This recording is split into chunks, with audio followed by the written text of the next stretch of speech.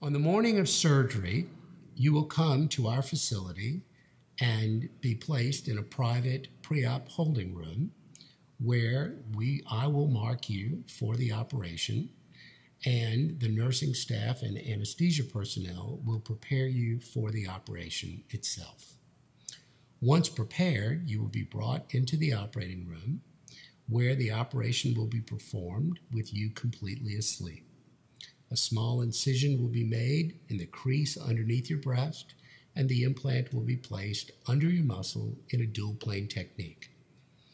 Once we are finished with the surgery, all of the stitches will be on the inside. You will only have a small paper tape on the outside of the incision and a small cellophane wrapper which will keep the tape waterproof. There is no bra, there is no drain, there is no wrap, there is no bandage of any other kind. You will be able to see exactly what you have achieved when you wake up in the recovery room. Now, most patients are fearful about the amount of pain that they are going to have to experience with this procedure. I am here to tell you that the way I do this operation, you will have very, very little pain. We use long-acting local anesthesia before we ever begin the operation, and then again before we finish the operation. So in the recovery room, you will not experience pain after this procedure. You will experience some pressure on your chest, and if you have had children, women tell me that the feeling that they have is the same feeling they had after they had a baby and their milk began to come in. You will be in the recovery room for about an hour, and then you will be able to go home. Obviously, you cannot drive yourself home, and you need someone with you that afternoon.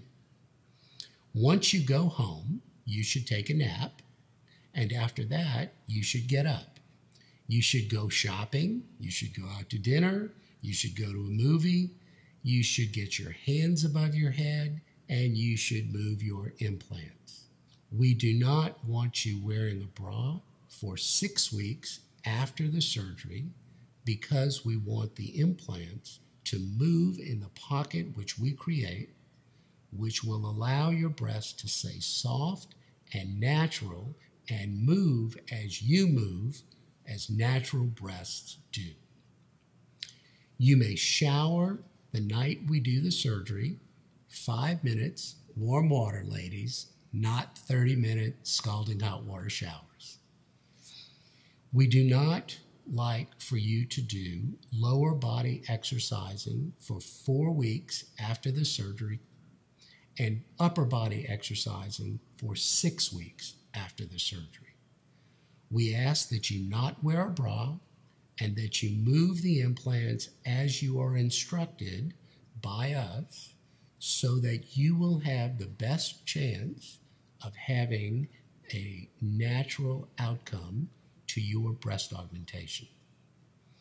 Most of my patients that are done on Fridays are at parties Saturday night showing them off and are back at work on Monday in their office jobs.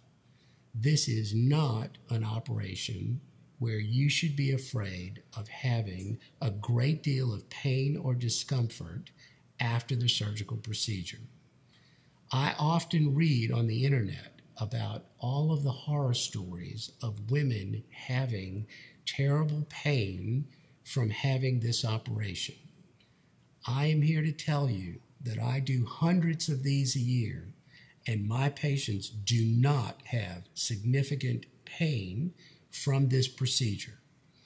And as a testimony to that, I would invite you to read the reviews on third-party websites regarding surgical procedures done here at Vitenas Cosmetic Surgery so you can get a first-hand experience from patients who have undergone our surgical procedures.